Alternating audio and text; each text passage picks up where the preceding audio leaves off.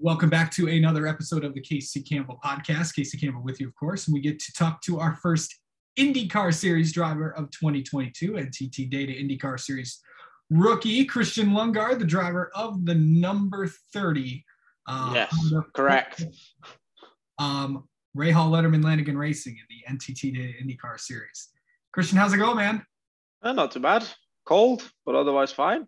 Yeah, Indianapolis is it is cold here. It is Oh yeah. I think I woke up this morning and it was minus 17 degrees in Fahrenheit. Don't ask me, I don't know what it is. But in Celsius it was minus 17. Yes. Yeah, it's much colder, like, you know, in Illinois. Minnesota it's freezing. So yeah. I have a friend in Chicago at the moment and he says Chicago, he is freezing. Chicago's freezing right now. It's pretty well freezing here too in Michigan. So it's pretty good here. But well, first off, welcome back to the States. And thank you. How excited are you to come to INDYCAR full time after I know you've had a pretty successful career in Europe, of course, competing in F3 and F2. Now here in INDYCAR in the States, how excited are you to make this transition to these types of cars? I think, to be honest, after I did the race, I would say the main focus for me was to finish the F2 season and then see where we get to. But then obviously straight away after the race, there was an offer from Rahal Letterman Racing. And we were like, we didn't expect that because obviously the culture that I come from, you always get your deals sorted after the season is done. So to have the future sorted already, like with 2 or 3 rounds to go in F2, was something I didn't expect. But it was also nice because I knew personally that the future would be secured, but I still wanted to end the season on a high. Because, you know, now I know what I'm doing for the future, but I really wanted to finish also proving why they've signed me. That didn't work out so well, but I'm still pretty sure that they have the confidence in me. I'm very satisfied with having done the race in August because I think I put myself out there over here, you know, proving what I could do. And again, I'm pretty confident that that's why I'm here now, you know, having performed, I would say, that well. I'm sure it could have been better as well. But, you know, to come in as a rookie and do a job like that, I didn't expect it. And I would still say I'm actually not really satisfied with it because I felt that I personally left a lot on the table.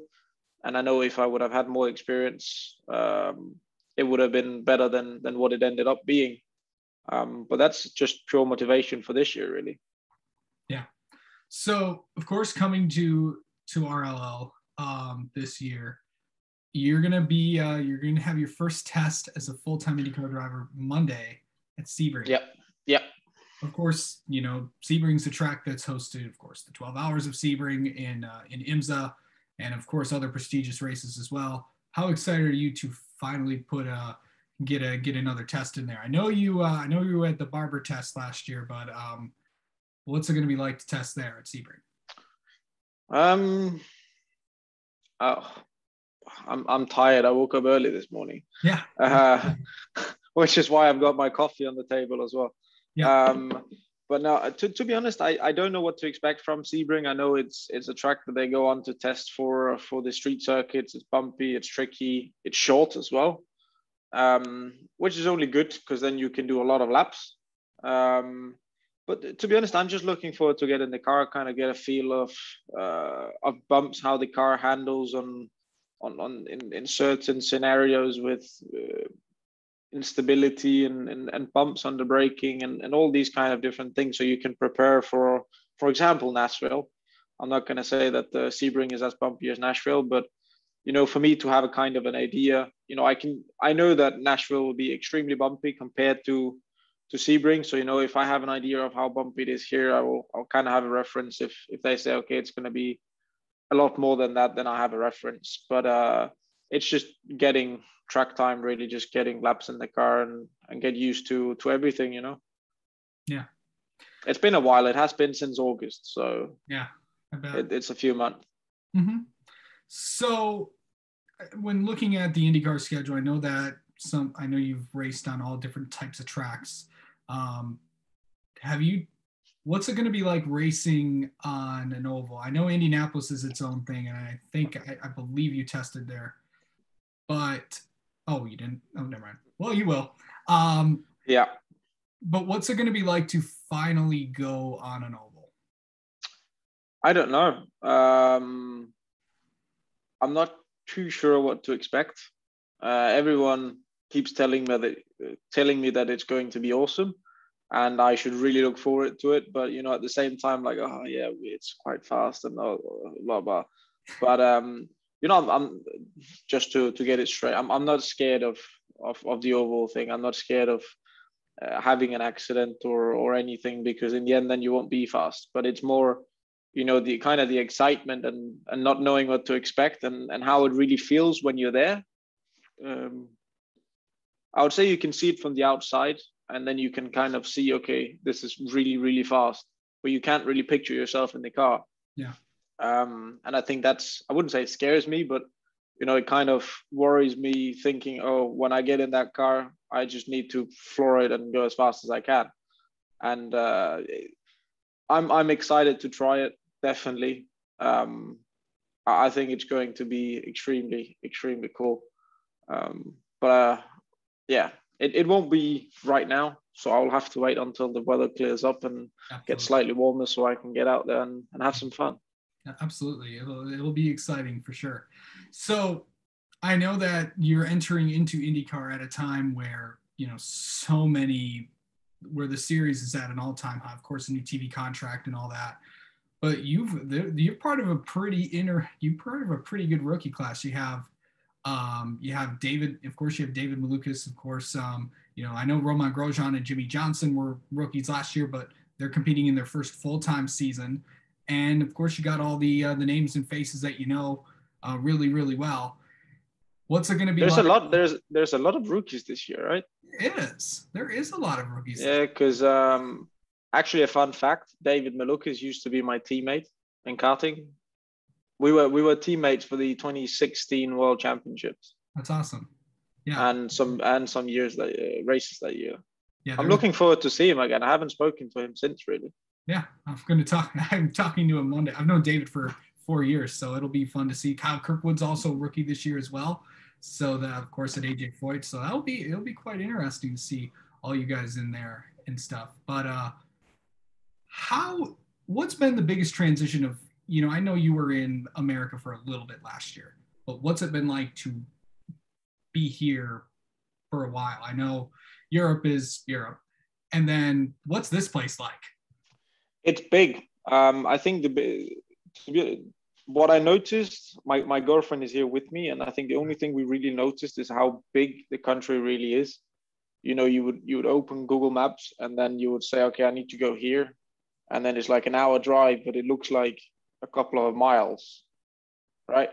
And where I come from, if you do that, that's maybe like 5 minutes on Google Maps.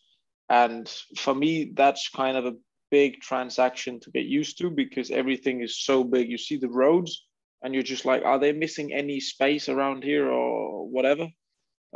Houses are huge. The supermarkets are huge, which is obviously a good thing for my girlfriend, because she loves to shop. So wherever I can drop her off and she can have fun,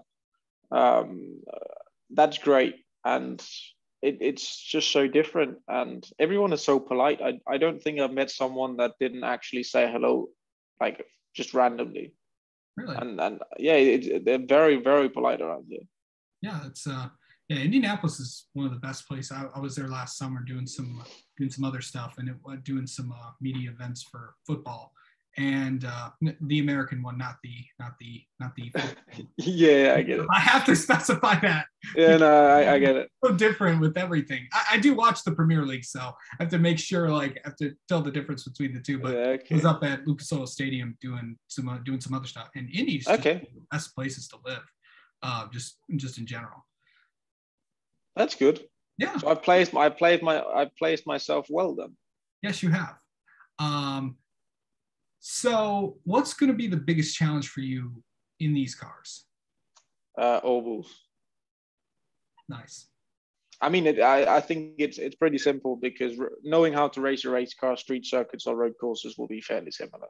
I've done both street circuits. I've done road courses, of course, but ovals, the experience, I would say, excuse me, plays a huge part in that. So I think the experienced guys that knows what they're doing around an oval track, I'd probably say at my first test, they would just drive around me, like whatever way. But I think it's all about getting comfortable. But I think once I have an idea of what I've got to work with, I'm not too worried about the performance. But I think this year the experience will be something I have to gather quick. I have to take everything in that I can. I think you learned. I'm not sure where you started learning that coffee is pretty good. Did you learn that from like David Malukas when you guys were teammates? Because if you know David, he drinks like a lot of coffee. I don't know if you know that. I didn't, but I drink a lot of coffee myself. That might be why this doesn't work. I mean, there were hours on end where David used to spend all that time at Starbucks. So that was a lot because he used to go to Starbucks all the time. That's what you get for knowing him for so long. How many cups of coffee have you drank? What's the most that you've drank in one day? Oh, that's a good question. Now you made me think. Like 6. Nice. Yeah, that's interesting. Well, I mean, it depends if you mean espresso shots or an actual cup of coffee. Like an Americano or whatever. Yeah, let's go. Okay, yeah, probably like 5, 6. Okay, all right, that's pretty good. I figured out don't take more. Don't take more than 3 espresso shots within an hour. Absolutely. Don't. It's not preferred. Yeah. I wouldn't tell you to do that. Yeah. Okay. Since I'm here in Michigan, I'm sure you've learned about. I don't know if you've looked at Detroit yet. I don't know if you've been in the simulator and all that. Are you ready for There's a street circuit here. Of course, you'll be going after the Indy 500 here in Detroit. Last time on Belle Isle. Of course, it's been a historic race course for years. Actually, the last time on Belle Isle before they moved to downtown Detroit in 2023. It's a bumpy street circuit. I don't know if Graham and Jack have told you that, or others have told you that. But how excited are you to come here to Michigan and compete here? And of course, Graham's had a lot of success there too.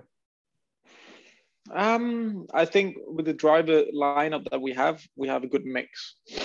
And the most that I can learn from Graham and Jack themselves, the better. I think they've proven themselves in the past. They know what they are doing. And if I can use as much of their experience as possible straight away, I'm not too worried that any results will be there. I'm quite confident, in terms of what I know that I can do myself. I'm not worried about being quick enough. But the question is, can I be quick enough over 2 hours, over a long race distance?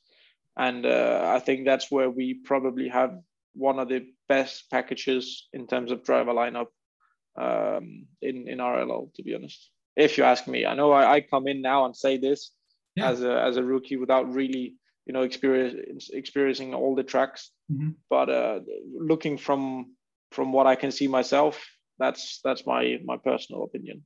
Yeah.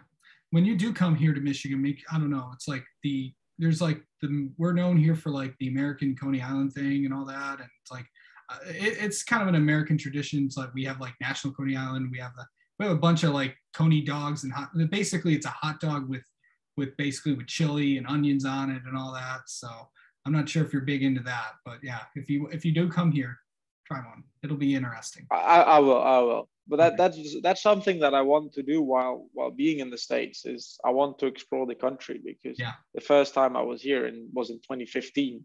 Yeah. And then the next time I showed up was last year for the test at Barber. Yeah. And then obviously I came back for the race, and then now we're here, and and I know I'll be here permanently for a while. So I need to go out and experience the country and the countrysides and whatever there is to see. Mm-hmm. Yeah, if you do get a chance, also, I know that Scott McLaughlin did his Scott Discovers America thing. If you do get a chance to kind of explore some things, we also have the Henry Ford Museum out in Dearborn, so it'll be that's always a fun place. A lot of history there of this country and some other things as well. So yeah, this is a fun place, and all across the country we've got some cool stuff. So I'm sure there's plenty. Yeah. I don't think I'll see it all in a year, to be honest. That's true. Yeah. I'll be too busy racing. That is true too. Yeah. It'll be fun. If you do get some time, go check some things out. Oh yeah, sure. I'll be flat out everywhere. All right. Well, Christian Lundgaard, thank you so much for coming on and talking with us. Good luck. Yeah, sure. Let's have you on again sometime too, bud. Yeah, absolutely. Cheers.